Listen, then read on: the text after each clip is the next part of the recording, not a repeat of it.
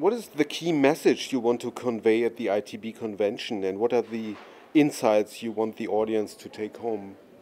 I think one of the most important things is that because business travel is somewhere between $1.4 and $1.5 trillion in total spend, and it's a very organized spend with procurement people and big companies and small companies organizing how that travel happens, that we're really the tip of the spear for many things that can happen in the travel space in general. So when it comes to pushing governments to help with investment for innovations that come with sustainability, especially in aviation, I think that is a place where corporate travel can really make a big difference, and that's why everybody should pay attention to business travelers, whether while they're either in a rail station or in an airport or doing other things as they're on the road.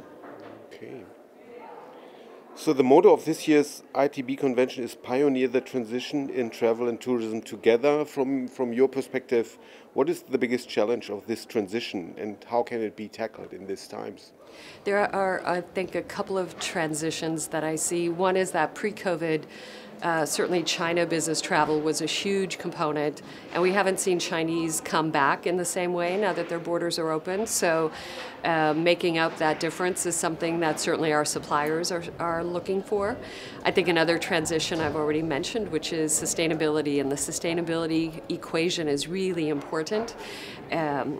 Corporations like to measure, governments like to measure, and there's a lot of different standards.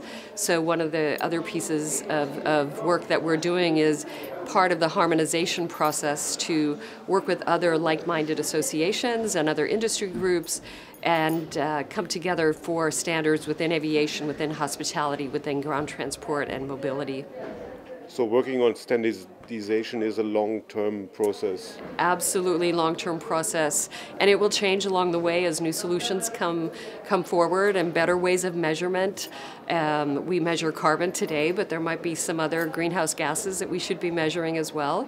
And I think that there's that total equation of book and claim as well, where corporations may not have sustainable aviation fuel in the plane that they're flying their people. But if they're buying SAF credits, they should be getting credit for the trips that their organizations are making. And I think those accounting rules, travel and accounting don't always go well together, but in corporate space they definitely do.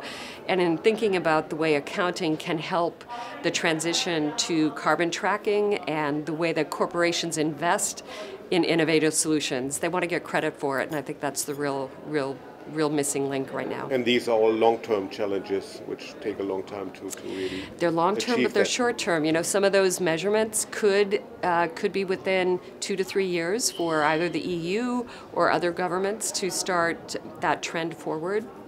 Singapore is making some news recently in the way that they are requiring SAF in every plane, and I think that those kinds of things, it takes a few short steps to make a long step, and I think we're on our path to making up the pace from what has been a very slow pace to get where we need to go.